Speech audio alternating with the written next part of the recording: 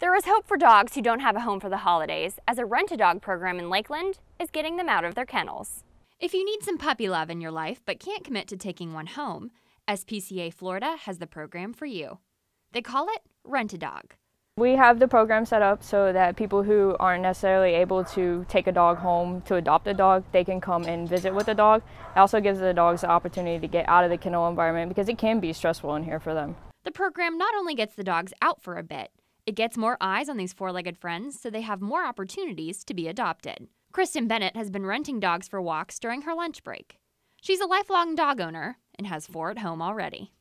And I was feeling at this point in my life that I really wasn't giving back much to my community. I've got, the kids are grown, I've got time on my hands, and I very conveniently work near the SPCA. So I've got an hour for lunch. I normally walk on my hour lunch, and I thought, well, that's perfect. I can take a dog out on the Rent-a-Dog program. As soon as I learned about that, I was like, it's a win for everybody. This little guy, named Buddy, has become what Bennett calls her project. She believes the Rent-a-Dog program is great not just for volunteers, but also potential dog parents. You don't get a lot through the bars of the cage, and if you're there in the outdoor area, in the meet and greet area, the dogs get a lot of distractions and a lot of other things going on. You may not get a really good feel of how this dog might fit in your life.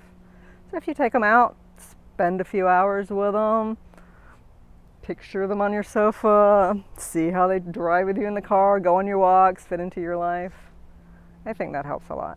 The program's coordinator says, "'Tis the season." People are more willing to adopt pets during the holidays, so having them out, people get to notice them, they get adopted quicker.